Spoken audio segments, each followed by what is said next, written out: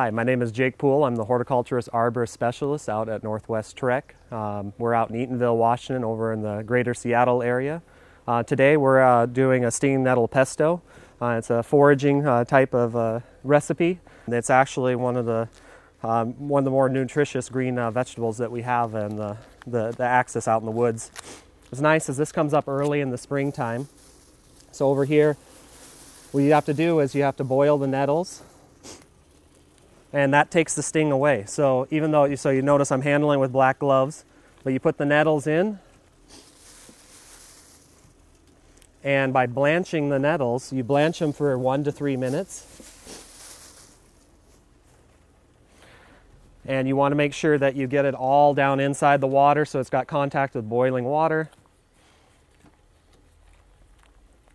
You want to make sure you get all those stingers. You don't want to have any surprises later on. So we have our garlic. I like to use 2 cloves, but if you like a stronger garlic flavor, you can go with 3 or 4. That's kind of my personal preference.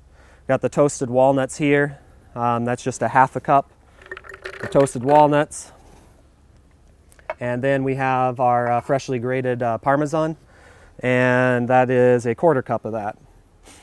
Now if you want, you can also do a vegan option of doing tofu and yeast nutrient. I like that. It's a nice flavor too. If you choose to do that, then you can remove the olive oil out of it also.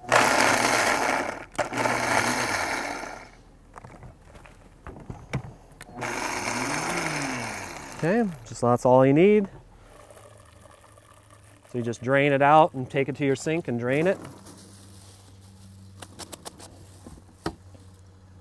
On your pestos, you don't want to have a lot of liquid, just like if you're using basil. So you want to shake this out and drain it. You got a salad spinner, that works great.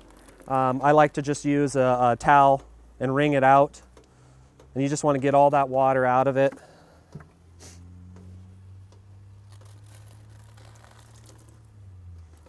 Now, that was 6 cups of nettles, and you can see here, there is not much left. It's almost down to a cup, a little bit, 2 cups maybe. Still hot and steaming, but see, it's nice vivid green. Now this is the test. Now, you trust me, you eat it, no sting. So it's all gone. Now it's hard to get your mind around that. Sometimes you feel the prickles and you think that you were getting stung, but it's fine. It's dissolved, it's good. You can also dry them and do the same thing. So once you have it, go ahead and slice it up. I'm just going to rough chop it. I just like to break up some of the fiber. Like I said, this time of year it's getting a little coarse, the stems. So you want to make sure it's all nice and divided up. Now we'll take half of our stinging nettle, mix it in with the blender. Make sure that that's all mixed together.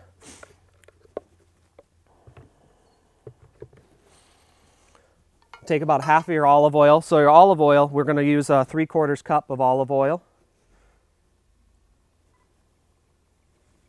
Blend it a couple times, whirl. This, it's when there's not that much in there, sometimes you have to use the push it down.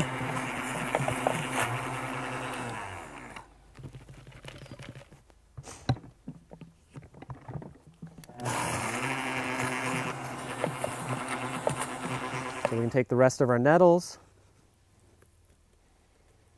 I love that bright, vivid color. It looks delicious. So we'll put the rest of our olive oil in there.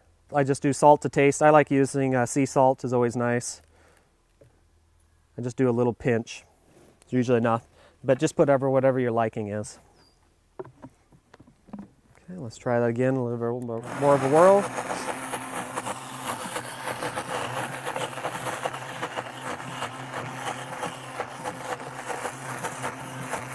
Now you can see there's enough in here now that it's actually mixing up.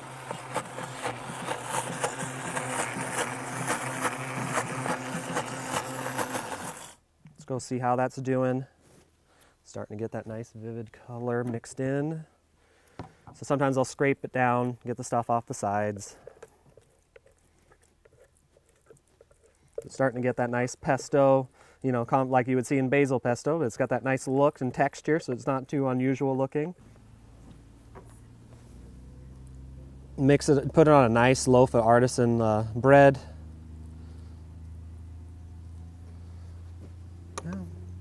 And then if you want to highlight the flavor also, you can put a little tomato on there also.